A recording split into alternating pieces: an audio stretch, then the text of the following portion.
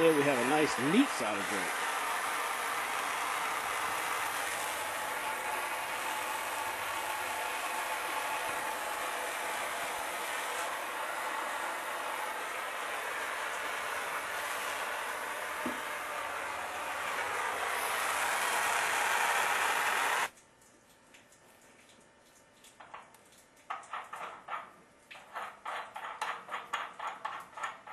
Okay, the pipe has cooled down. You probably can't see it because of the video.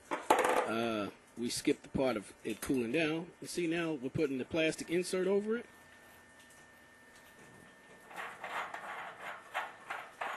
And here's the other dielectric union. We're going to put the plastic insert over that.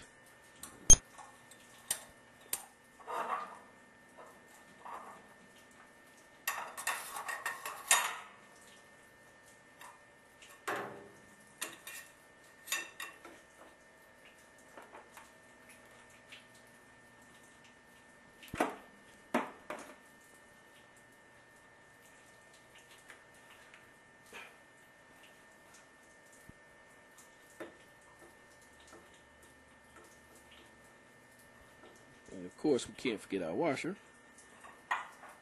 And the purpose of the dielectric unit is to isolate the two metals from touching each other. The metal tank of the metal of the tank of the hot water heater and the brass.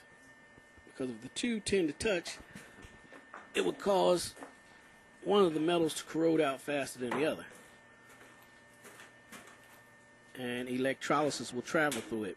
And the dielectric union prevents the electrolysis from traveling through the copper and brass pipe.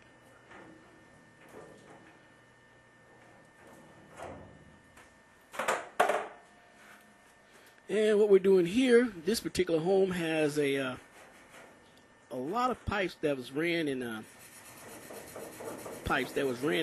soft copper, 3/8 copper, which is not standard today. So this is a pretty much older home, and at a time where they didn't have a lot of codes.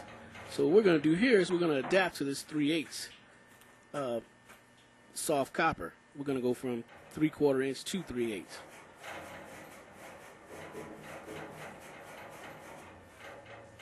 And the water heater itself will be up to code, but the older pipes will be grandfathered in, but eventually in some date or time, hopefully they will bring it up to code and increase the size of the water lines.